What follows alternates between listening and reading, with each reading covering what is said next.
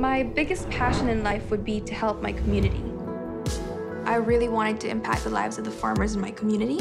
After Typhoon knocked 10, it felt really hopeless looking at it, but it was also an opportunity to start fresh. The cacao trees were the only ones that weren't tumbled over.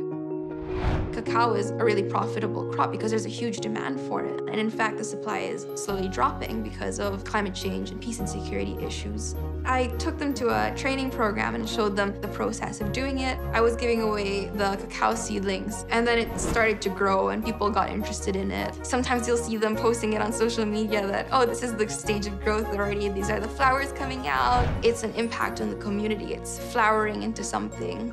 Dare to feed the future.